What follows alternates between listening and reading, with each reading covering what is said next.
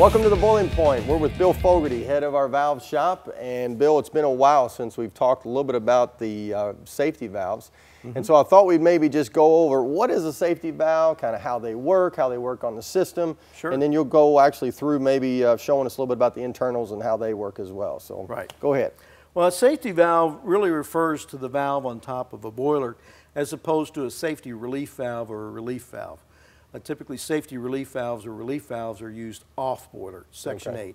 Boiler is a Section 1 application. Okay. The safety valve on top of a boiler has to reach its full relieving capacity at 3% overpressure. Okay. So, for instance, if this valve was set at 100 pounds, at 103 pounds, we want this valve in full lift and flowing everything it can. Okay. That's a much tighter tolerance than, for instance, a safety relief valve or a relief valve has to meet. Okay. So we'll go over some of the basic construction of a safety valve.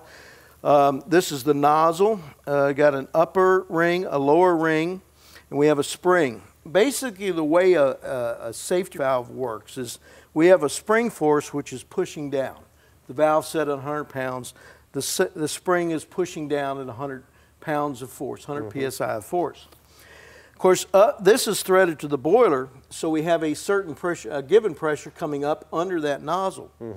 Now, if the boiler reaches 100 psi and the spring pressure is at 100 psi, if the construction isn't correct, nothing happens. The valve doesn't pop.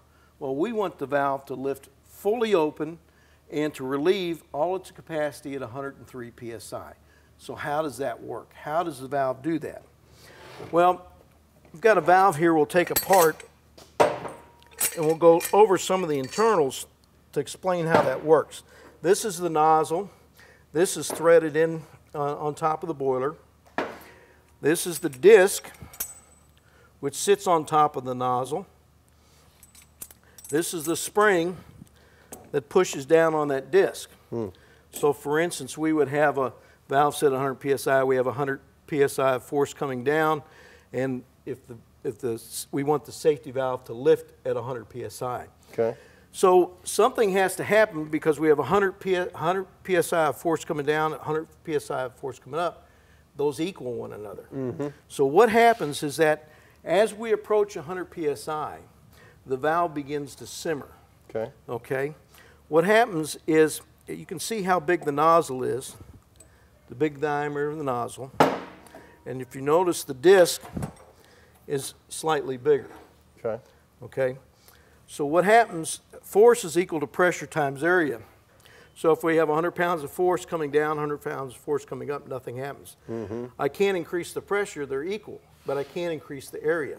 Okay. So as we get up to 100 psi, steam begins to simmer out around the disc, causes a larger area, causes a greater force, and 100 psi, this disc lifts, boom, it pops open. Okay. Okay. Right. Yep. When the pressure is relieved, comes back down, sits right down again. Okay. So that's why it pops open at 100 psi when the spring pressure is 100 psi. We've increased the area that the steam's working on. Now, when it pops like that, is it something that you can just keep on popping, or what happens? You know, the adage in the industry is that the safety valve is designed to do its job once. Once it's done its job. It's relieved the overpressure.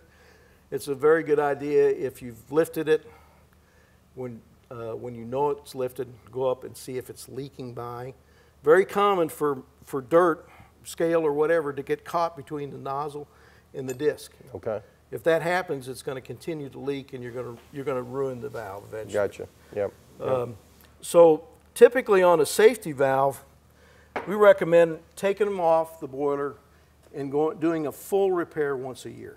Okay. That'll keep the valve going for many, many years. It's not uncommon to get 30, 40 years of life out of particularly a flange safety valve, if they're routinely repaired. Okay.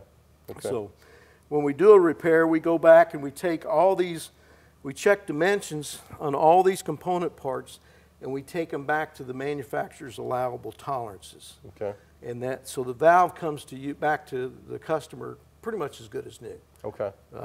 And then we put a VR stamp on them, and we You know, they're essentially repaired to new standards. Okay, okay. And that becomes, from a safety valve standpoint, you can actually, I guess, keep using that valve over and over and over, which we have things like that in the rental industry where we have to put valves, safety valves with the rentals and set them at different pressures and things like that for whatever the customer is needing. Yeah, but I mean, it's as long as you maintain it, they'll operate a long time.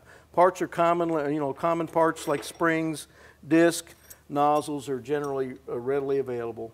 They're designed to be repaired. They're not designed necessarily to be thrown away. Even small valves like this could be repaired a number of times. Okay. So, as far as on the boiler, I mean, would you consider this last line of defense, if you will? Yeah. I mean, without it, what happens? Bad's gonna happen. Something bad. Something's going to relieve somewhere. The pressure will be relieved one way or another. Right. Something is going to come apart. Okay. So.